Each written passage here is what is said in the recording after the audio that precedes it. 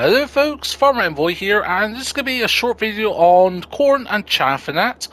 And what I want to find out today is, when's it the best time to chaff the corn and that, because corn can be chaffed to make silage at an early stage. As you can see, this has been grown for 4 months, and it is not fully grown. So if we go into the PDA, look at our growth state, so it is about halfway through the growth state in towards the later half, so after 4 months, without seasons, the corn gets to this kind of height, and that means it's ready to chaff. So what I'm going to do is, I've created a small fill section over here, and what I'm going to do is test and see how much we can get, and is there a difference in when you can chaff, because if you can chaff sooner, and it's worth it, then yeah, by all means crack on ahead and do it.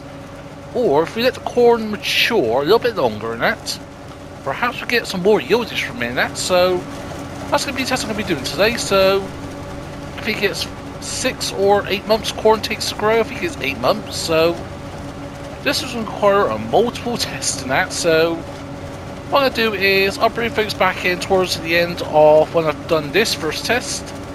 And then yeah, I'll repeat for 5, 6, 7 till it's fully grown. And then we can compare and contrast my results table at the end, and just see how much chaff we can get and is it worth doing. But yeah, also just to note, I am not using a Silage additive. You know, in my recent video with Silage additive test, you do get a 2.95 3% yield bonus when using Silage additive. But yeah, I'm not going to use that today, as I just want a bare bones comparison to see what is the best way to, or I should know, what's the best time to chaff the corn and that. And yeah, in another video I will be doing a test on what is the best crop to chaff, but yeah, that's going to be for another video, and I'll see you folks in a short while when I am done here. Test 1 is completed, and overall not too bad, about 400,000 litres we've got here in total. But yeah, I'll have an accurate note now once we put this last bit in. And yeah, you know, just grab the front wheel load on that, because we did have a slight spillage at the front, so that's 7,000 litres, and we have a look. In total we got 394,174 litres, so that is corn chaffed after 4 months. So I'll note that down, put a table spreadsheet on the end. And yeah, additionally what I'm going to do is leave the game, reset, rinse and repeat. Also, the yield bonus was about 95%. That's because of the 5% reduction in yieldage bonus we could have gotten if we limed this field, but I didn't. But anyways, that is 4 months done, and yeah, what I'm going to do now is do the rest of the testing, and I'll bring things back once we're done with the table, and we'll go over how long should you basically leave your corn to be ready to be chaffed at.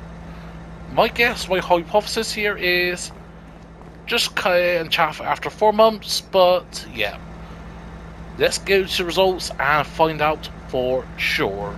So right, testing has been completed, and a bit of an interesting result. So what I'm going to do now is pull up a screenshot, so feel free to pause the table whilst I go and discuss this. But anyway, so I've got the table up here, so terms with when you can harvest your corn and that.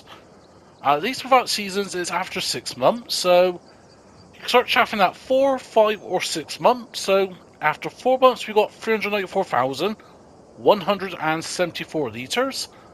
After 5 months we had a 0.81% decrease in yieldage down to 340,984 litres, so 3,200 litres we lost.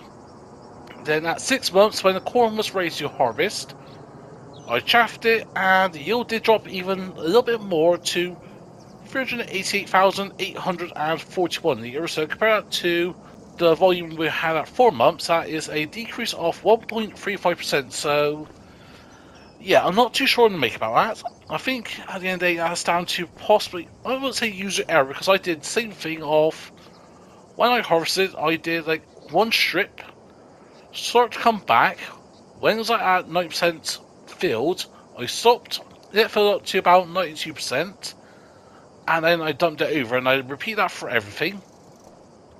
So yeah, I think maybe once or twice I had accidentally went to fill, but even then, that really shouldn't have like what in total about a 6,000 year difference or 5,300 year difference. So yeah, I'm not too sure about that. Again, things like this is good to test that because you never know that. But yeah, so just remember the yield was 95% bonus, so we didn't do the liming. But anyway, so yeah, nice little short video, and as always, hope you found this test helpful and informative in some way, shape or form. If so, smash the button, throw it down below. If you want to share some, please become a guest.